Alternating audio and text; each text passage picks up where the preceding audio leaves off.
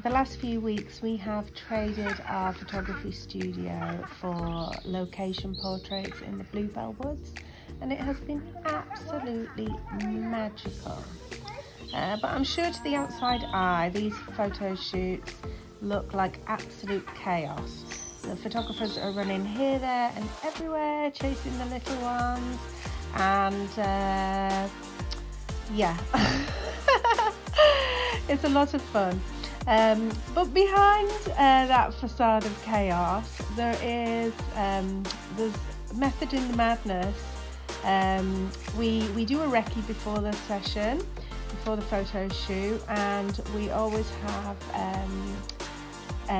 places that we're going to with a plan. We've thought about where the lighting is and whether we want it backlit or front lit. We know what settings we want. All of that's already planned, and then it's just a case of trying to get the little one to do what's in our mind's eye. And when they don't do it, we try again, and when they don't do it, we try again, and after 2 or 3 goes, if we're lucky, we hit gold, and